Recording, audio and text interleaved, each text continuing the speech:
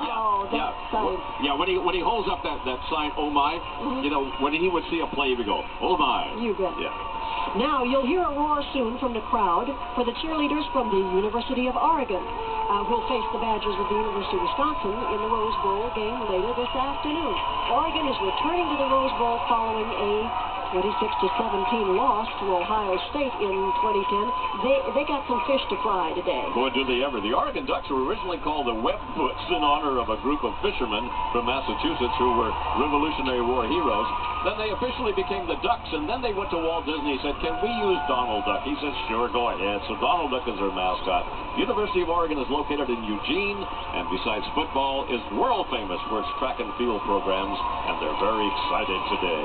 Interesting that both of the teams have something to prove today. Wisconsin lost last year's Rose Bowl game to Texas Christian University. It should be an exciting match today. Boy, you follow all that stuff, don't you? Well, my husband does, and I follow my husband.